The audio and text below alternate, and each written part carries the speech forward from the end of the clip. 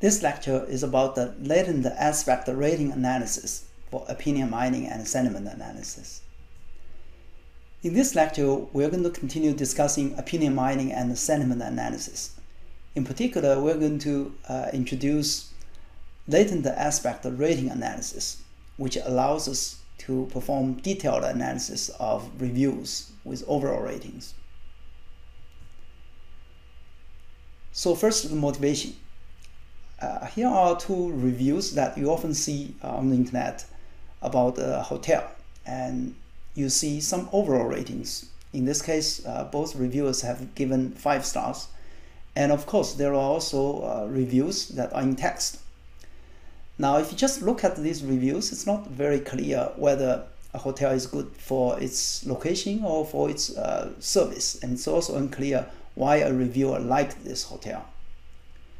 So what we want to do is to decompose this overall rating into ratings on different aspects such as value, rooms, location, and service. So if we can decompose the overall rating into ratings on these different aspects, then we can obtain more detailed understanding of the reviewer's opinions about the hotel. And this would also allow us to rank hotels along different dimensions, such as value or rooms. But in general, such detailed understanding will reveal more information about the user's preferences, the reviewer's preferences, and also we can understand better how reviewers view this hotel from different perspectives. Now, not only do we want to infer these aspect ratings, we also want to infer the aspect weights. So some reviewers may care more about values as opposed to service, and that would be a case like what's shown on the left for the weight distribution, where you can see a lot of weight is placed on value. But others might care more about service, and therefore they might place more weight on service than value. Now, the reason why this is also important is because if you think about a 5-star on value, it might still be very expensive if the reviewer cares a lot about service, right? For this kind of service, this price is good, so the reviewer might give it a 5-star. But if a reviewer really cares about the value of the hotel, then the 5-star most likely would mean really cheaper prices.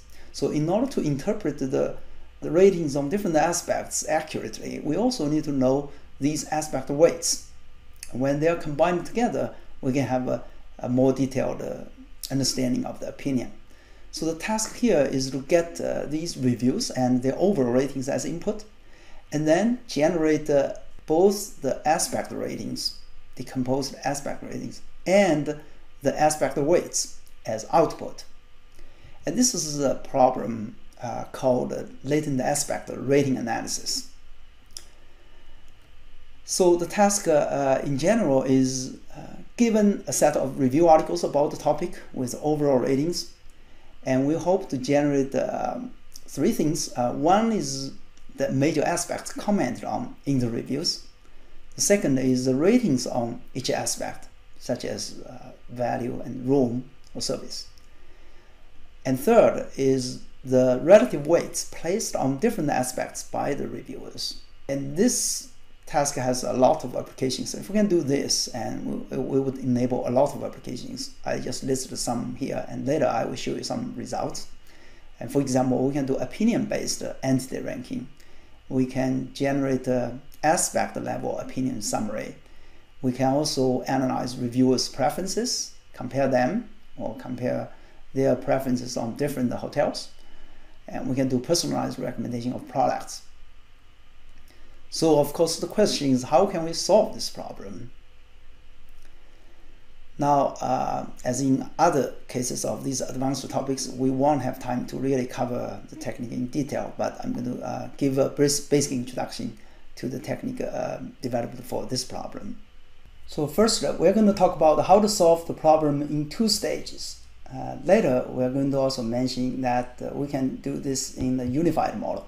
Now, take this review with the overall rating as input. What we want to do is first, we're going to segment the aspects. So we're going to figure out what words are talking about location, what words are talking about room, condition, etc.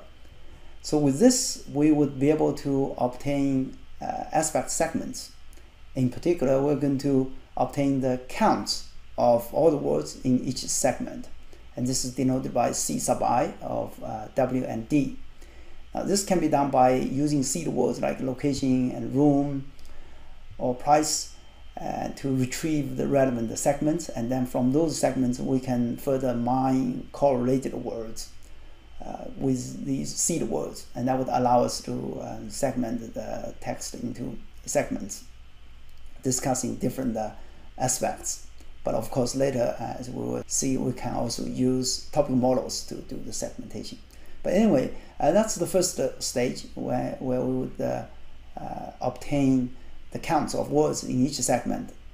In the second stage, which is called latent rating regression, we're going to use these words and their frequencies in different aspects to predict the overall rating. And this prediction happens in two stages.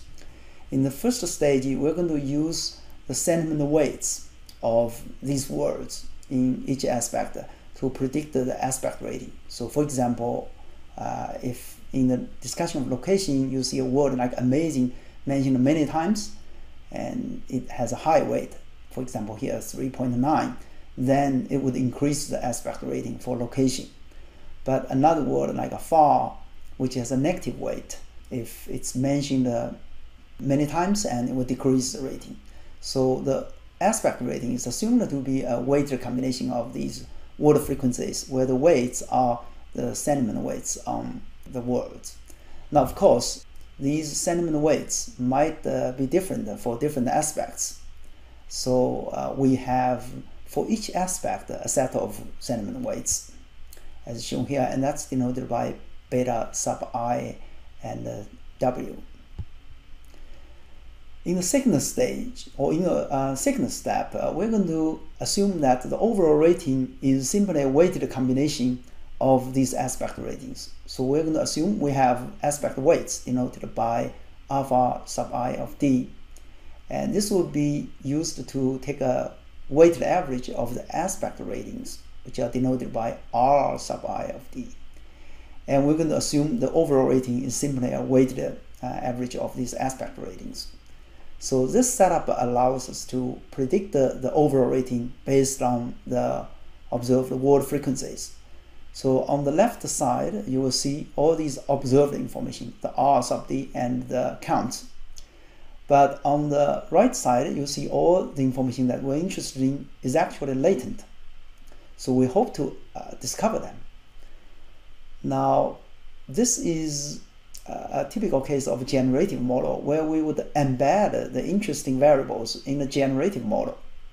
And then we're going to set up a generation probability for the overall rating given the observed words. And then, of course, then we can adjust these parameter values, including betas, R's, and alpha I's, in order to maximize the probability of the data.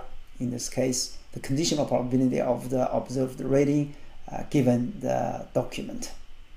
And so we have seen such cases before in, for example, PLSA, where we predict the text data. But here we're predicting the rating. And the parameters, of course, are also very different. But if you can see, if we can uncover these parameters, that would be nice, because R sub I of D is precisely the aspect ratings that we want to get. And these are decomposed ratings on different aspects. Alpha sub I D is precisely the aspect weights that we hope to get. As a byproduct, we also get the beta vector, and these are the aspect-specific sentiment weights of words. So more formally, the data we are modeling here is a set of review documents with overall ratings, and each review document is denoted by a D, and the overall rating is denoted by R sub D. And these pre-segmented into K aspect segments, and we're going to use C sub I of W and D to denote the count of word W in aspect segment I. Of course, it's 0 if the word doesn't occur in the segment. Now the model is going to predict the rating based on D, so we are interested in the conditional probability of R sub D given D. And this model is set up as follows. So R sub D is assumed to follow a normal distribution with a mean that denotes actually a weighted average of the aspect ratings R sub I of D, as shown here. This normal distribution has a variance of delta squared. Now, of course, this is just our assumption. The actual rating is not necessarily generated in this way. But as always, when we make this assumption, we have a formal way to model the problem, and that allows us to compute interesting quantities. In this case, the aspect ratings and the aspect weights. Now, the aspect rating, as you see on the second line, is assumed to be a weighted sum of these weights, where the weight is just sentiment weight. So, as I said, the overall rating is assumed to be a weighted average of aspect ratings. Now, this alpha values, alpha sub I of D, or denoted together by alpha vector that depends on D, is the document-specific weights. And we're going to assume this vector itself is drawn from another multivariate Gaussian distribution with mean denoted by a mu vector and covariance matrix sigma here. Now, so this means when we generate our overall rating, we're going to first draw a set of alpha values from this multivariate Gaussian prior distribution. And once we get these alpha values, we're going to use then the weighted average of aspect ratings as the mean here to use the normal distribution to generate the overall rating. Now, the aspect rating, as I just said, is a sum of the sentiment weights of words in the aspect. Note that here the sentiment weights are specific to aspects. So beta is indexed by I, and that's for aspect. And that gives us a way to model different sentiment of a word. This is needed because the same word might have positive sentiment for one aspect, but negative sentiment for another aspect. It's also useful to then see what parameters we have here. Well, I just said that the beta sub I and W gives us an aspect specific sentiment of W. So obviously that's one of the important parameters. But in general, we can see we have these parameters, the beta values, the delta, and then the mu and sigma. So next, the question is, how can we estimate these parameters? And so we collectively denote all the parameters by lambda here. Now we can, as usual, use the maximum likelihood estimator, and this will give us the settings of these parameters that would maximize the observed ratings conditional on their respective reviews. And of course, this would then give us all the useful variables that we are interested in computing. So now, more specifically, we can now, once we estimate the parameters, we can easily compute the aspect rating for aspect I, R sub I of D. And that's simply to take all the words that occurred in the segment I, and then take their counts, and then multiply that by the sentiment weight of each word, and take a sum. So of course, this count would be 0 for words that are not occurring in the aspect I, and that's why we can take sum over all the words in the vocabulary. Now, what about the aspect weights? Alpha sub I of D, well, it's not part of our parameter, right? So we have to use the Bayesian inference to compute it.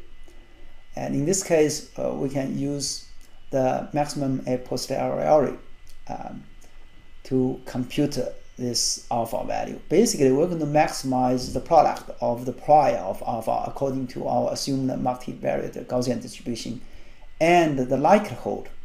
In this case, the likelihood is the probability of generating this observed overall rating given this particular alpha value and some other parameters, as you see here. So for more details about this model, you can read this paper cited here.